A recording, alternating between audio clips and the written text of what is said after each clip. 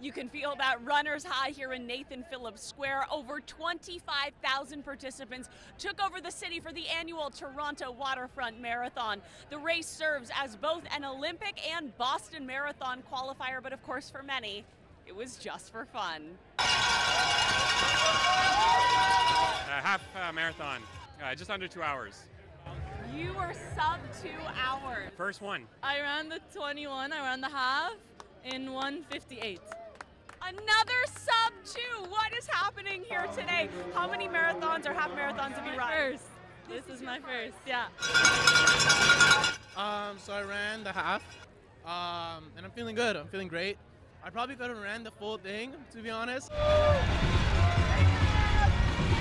It was athlete Erin Mawhinney's second half marathon, but she was the first woman across the finish line with a time of 1 hour, 13 minutes, and 47 seconds. It was hard. It was kind of hard right from the get-go, and the wind on Lakeshore was ruthless.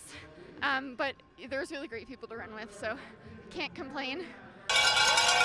Organizers say this year had record attendance, with runners from 78 countries participating in the 5K, 21K, and full 42K marathons that weaved through the city.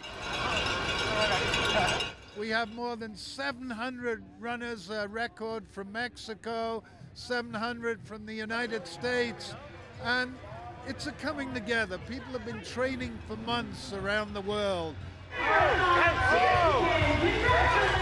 Mayor Olivia Chow was also in attendance, running the 5K. This marathon is about 25,000 people traveling on the same path, doing their personal best, but also a path towards charity and compassion.